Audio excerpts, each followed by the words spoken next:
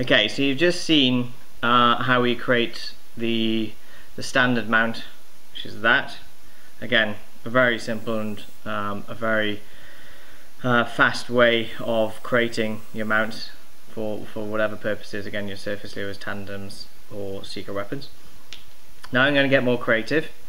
So I'm going to start off with my length of braid again, but this time I'm going to utilise the likes of this, which is some glow-in-the-dark tinsel. I've got some blues, orange, whites. You can get them in myriad of colours, but yeah, from various manufacturers. But I'm going to start with some of them, and also you can get some. Basically, it's just a braided tinsel, but a very fine braided tinsel. You don't have to use that. You can just use some holographic tinsel or whatever.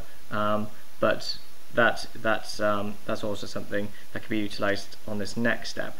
So what we're going to do is, again, take the braid back through the eye of the hook. What we're going to do now, though, I've got a section of the white glow-in-the-dark tinsel. I'm going to pass that through the eye as well. Okay, and just draw that up. And then if you've got enough room, you can also pass through some of that tinsel. I'm not sure if I've actually got enough room here. Depends on the size of the eye of the hook. Yeah, there you go. So that can come through as well. So what you do then is just draw them all up. Draw them all up until they're all the tag ends are just matching up.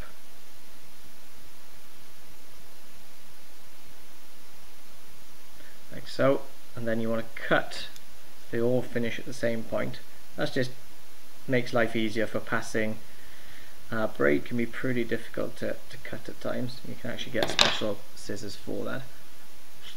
So I'm just going to wet that so all the tag ends are acting together. And then I'm going to get a slightly thicker diameter shrink tubing, probably around the same length again, around the 3 centimeter mark, just for the purposes of showing you how to create all this. So all you need to do, again, hold all the tag ends together, pass it into the center of the tube, make sure they're all running as one, pass it up and over, there you go, just like that. And then pass it up towards the eye. Make sure all the materials are pulling up. There you go. Just like so. And then we go back to, I'm going to show you a bit clearer this time. I'm just going to show you how to just pass the flame underneath. Again, not holding in one spot for too long. Just give it a bit more flame.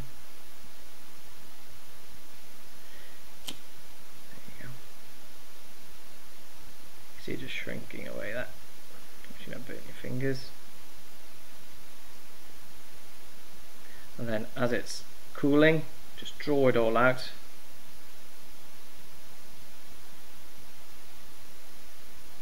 There you go. So what you've achieved there, if I twist it around you should be able to see it. So you've got different things running through the core of your mount. You've got the glow-in-the-dark section, you've got your braided tinsel, and then of course you've got your braid as well. So by utilising the clear shrink tubing, you're actually able to loop different materials. Another thing you can do actually is put lead wire through there as well. You can actually put some lead wire underneath the mount before you shrink it, and then you can create some heavier mounts for, you know, deeper pots or whatever as you're fishing. But again, this section here is really down to your own imagination. You can just mess around as you see fit.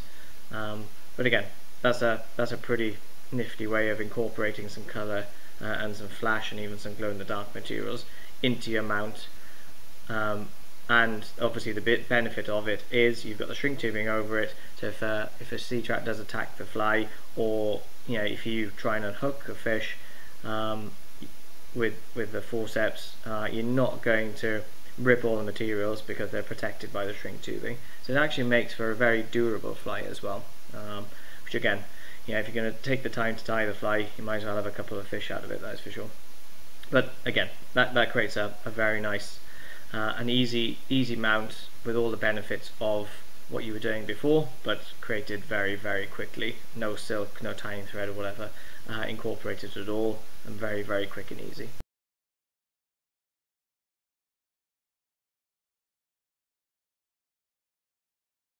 Okay, so a lot of you like to use mylar tubing on your snake flies, even on the body of some of your tube flies.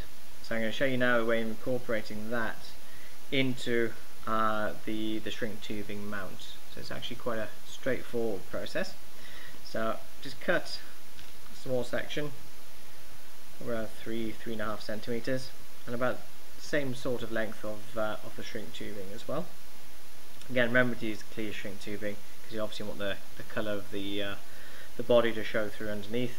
Again, it's just if you don't like the idea of passing everything through the eye of the hook, as I showed you earlier with the other mount, then this actually covers all the braid and everything in the core, so you don't get to see anything of how the mount is actually constructed.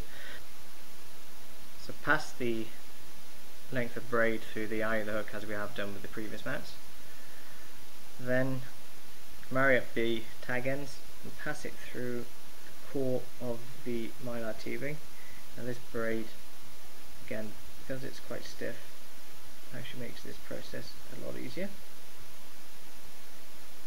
And just pass it through, so, and then slide it down just over the eye of the hook, just like that. You can leave those little tag ends fraying. And then slide over the shrink tubing, and actually make sure the shrink tubing is slightly shorter than the mylar that you just used, so, and then pass it down, up and over. Make sure when you get to that point, make sure the tag ends go through into the core of the tubing, like so, and just twist it up towards the eye. Keep going up, and then you'll see some tag ends starting to pop out the other side. Then you can just kind of draw them out, and that creates a bit of a slimmer mount, just as so.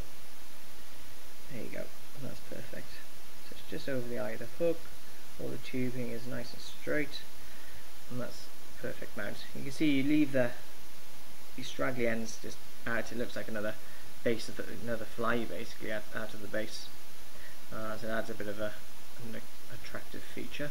So all you need to do then is pass your flame over. Again, don't hold it in one spot for too long. Quick, and then same as per usual, just hold it out until the mount cools.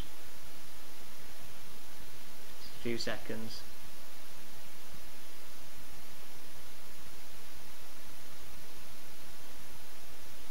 When it's cooled, there you go. You've got all of your mylar tubing in the base, but with the added benefit of the braid in the core. But then you've got the attractive feature of the silver mylar, and you can see it's just all protruding out the other end. Just going to quickly show you about if you're creating these shrink tubing mounts for either a surface lure or a secret weapon style or stinger style mount. I was going to show you quickly just using the same mount but with a treble hook. First of all, you need to choose your tubing accordingly. Again, you want it just fitting over, that's a bit too tight. There you go, that one's perfect. You can see it's just snug, just slides over. So the mounts for these are usually a bit longer, so I'm going to cut this one at around 4 centimeters, 4 to 5 anyway. Then you need the length of your braid again, 6 inches, 15 centimeters, something similar.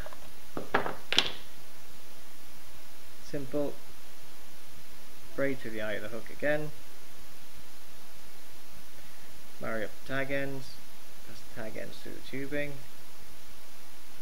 slide the tubing down over the eye of the hook, like so. Take your flame over it all quickly, so, and then just draw it out. Hold it until it cools a bit. At this point, if you wanted to manipulate the mount, you could. So if you wanted to do a bit of more of an inverted mount, or I'm not sure, you could offset the hook or whatever, then you can certainly do that at that point. But most of the time you just go for this bog standard straight through mount. As you can see, the shrink tubing actually molds around the eye of the hook, so you get a very streamlined hook, or very streamlined mount. And again, before doing that, if you wanted to add weight, you can just put a length of lead wire, literally put a length of that underneath the tubing before you start shrinking, and then you'd have a sinking mount. Obviously not for your surfaces, but certainly for your secret weapons if you wanted to.